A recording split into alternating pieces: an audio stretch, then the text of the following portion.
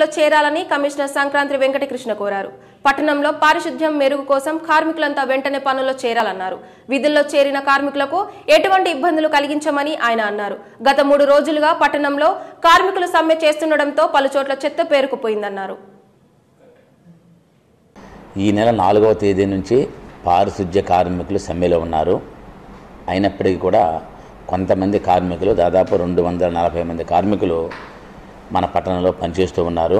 676 మందికి గాను గత 4 రోజులుగా ఈ 276 మంది వర్కర్స్తో కూడా మనం పని చేయించుకుంటున్నాము.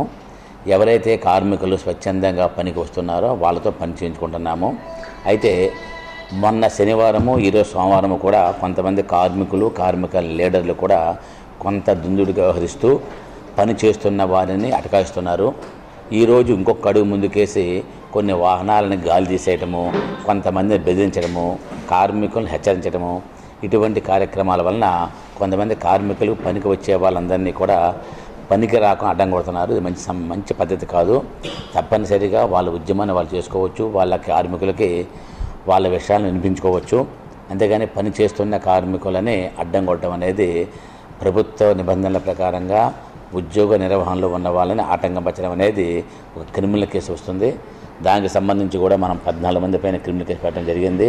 అయినప్పటికీ కూడా వాళ్ళ వాదనలో కానీ వాళ్ళ ప్రవర్తనలో మార్పు రాలేదు. ఈరోజు కూడా చాలా చోట్ల ఇంకో అడుగు ముందుకేసి మన రిక్షాలని గాలి తీసేయడము, వాళ్ళ ఇళ్ళకి వెళ్ళి బెదిరించడము, ఇటువంటి కార్యక్రమం చేస్తున్నారు. దీన్ని తీవ్రంగా ఖండిస్తున్నాం. 100% కూడా రాష్ట్ర ప్రభుత్వం ఒకటే మాట చెబుతుంది, 279 జీవోని అమలు చేస్తున్నారు.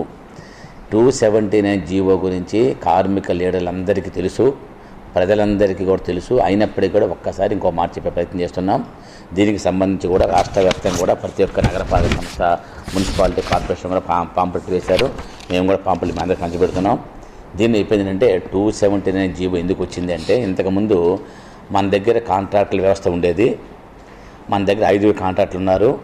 5 కాంట్రాక్టర్లు వర్కర్స్ సప్లై చేసేవాళ్ళు. అదేవిధంగా ఫాగింగ్కి, స్ప్రేయింగ్కి మున్సిపల్